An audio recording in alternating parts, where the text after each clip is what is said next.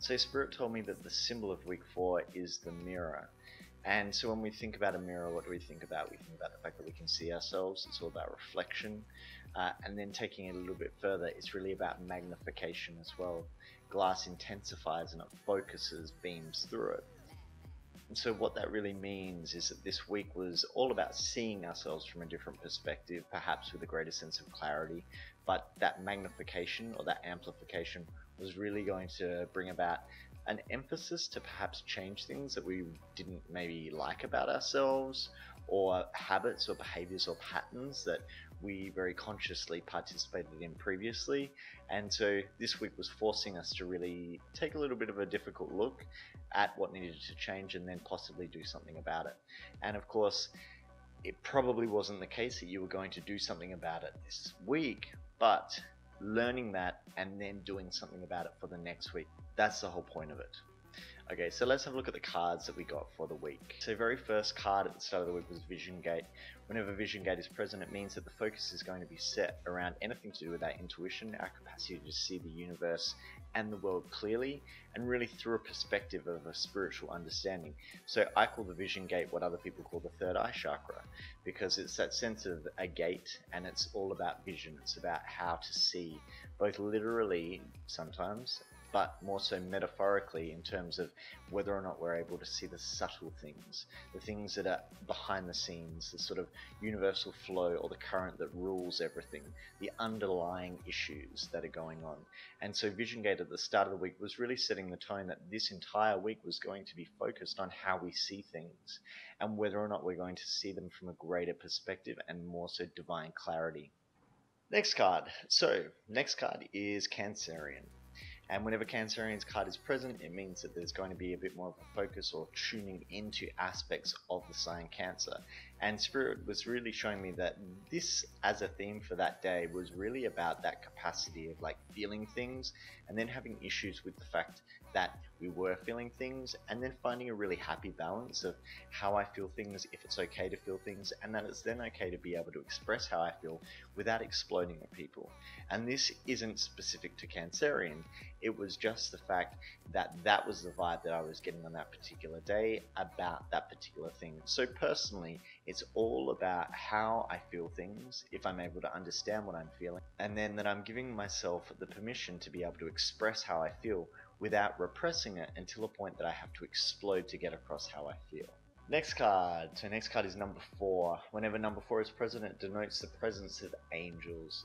And so this is really affirming and confirming and supportive and nice and really necessary message at the middle of the week, because it was really Spirit's way of saying that the angels are with us, even though this week was going to be about hardcore reflection and seeing things that we potentially didn't want to see, all for the purpose of developing.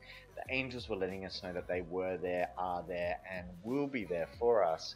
We just really need to get into the habit of speaking to them and really engaging in dialogue and welcoming them into our reality. And once we do that, we'll really start to notice that presence and notice the help. Next card, of the elementals. Whenever this card is present, it means that we're going to be tuning into aspects of a soul nature that liken themselves to elementals. Elementals can be spirits of fire, earth, wind, or water. And so when it comes down to these types of energies, it's really the most raw aspect of those things. So fire, for example, is impetuous, it's impatient, but it's creative and it's dynamic and it causes life. Water is emotional, it's sensitive, it flows, but it can be deep. And air is all about thought, can't be held down, all about intelligence, but often can't ground itself in anything physical because it's so intangible. And earth, of course, is all about stability and loyalty and being reliable and sometimes stubborn and stuck. When we understand which element we personally come from in terms of which is our preference or our dominant energy, then we can understand what particular lesson we need to adopt personally to adjust and evolve. And so this card coming up that day was really tuning into that element of the elemental, which gets so bored. It doesn't want to be stuck where it is. It really wants to propel itself forward. It wants to be sort of giving itself a little bit of a kick up the arse and saying you could be doing so much more in this particular moment, yet I feel a little bit stuck, and so I'm going to give you a little bit of inner turmoil or inner angst about it. And that could have taken you into the inner critic, which is just being far too hard on yourself. So Spirit was really saying that, yeah, it's good to be inspired and want to be driven to do particular things, but don't let that sort of push you into that sense of you're behind. And if you don't keep on going, you're going to be left behind, and that's all going to be your fault.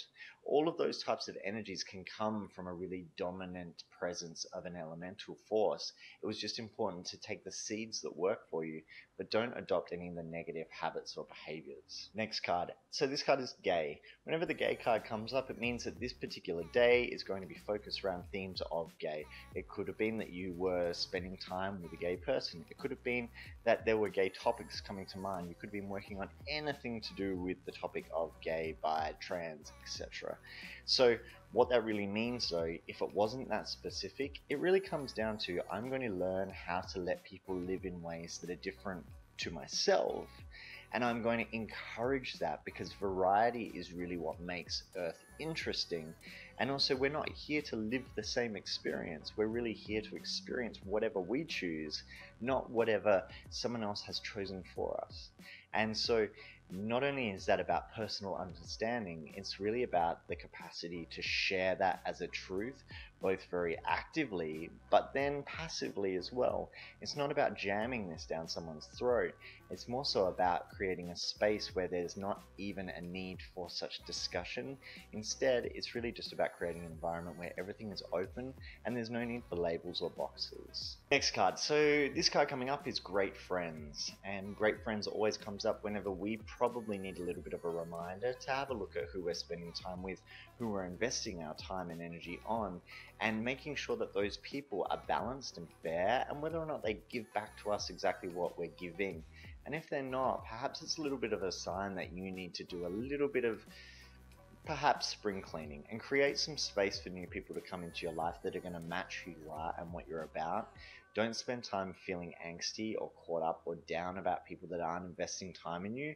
It's really just a waste of your time and your energy. And not only that, it can be a little bit of the vein of the victim, complaining about someone instead of just not spending time with them and creating space for someone new to come, because that's what you deserve. So the last card for the week is This Is What You Asked For. So really this is Spirit's way of wrapping up the week and saying that everything that you've experienced throughout the week was in complete and utter response to something that you've requested, prayed, or feared about. And that's an important thing to get, because what it means is Spirit's way of saying that if you are unhappy with anything, all you really needed to do is now just start changing what you're thinking about and what you're fearing about and what you're obsessing about. Put it into a little bit of a different context and creating something that you really want to be a part of or be connected to. Don't get stuck in feeling as though you have no power, because that again is all about the victim. And the Spirit wants you to know that you are the one at the very forefront of what you're creating. So perhaps it's time to start having a look in that mirror and really analyzing deeply, even if it's uncomfortable, and seeing what components of you are creating these elements that aren't pleasurable for you. And then throughout the course of this week, do something to change them, because you deserve to have a life that matches what you want to be about. So there were the cards of the week, and as I said, the symbol of the week is all about the mirror. So really take that in hand and in mind, and really think about what elements of myself and how I act and how I interact and what I'm chasing possibly aren't working for me.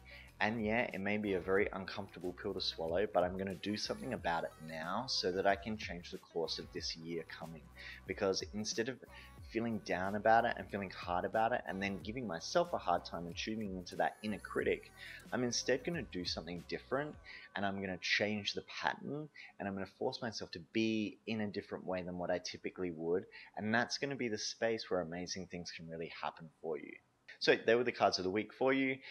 If you like this video, please be sure to give it a big thumbs up, and in the comments down below, let me know what lessons and messages and understanding you got about yourself this week in the comments down below.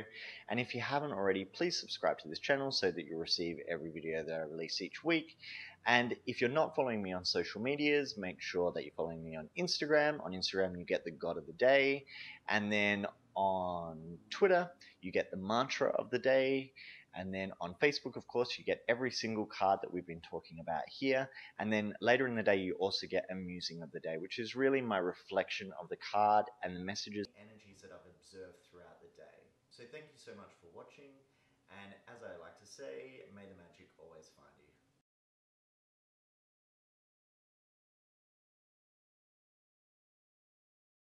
Being the spirit animal of one of your favorite YouTubers, Tyler Oakley. So what I'm going to do is I'm going to go through the process of how I pick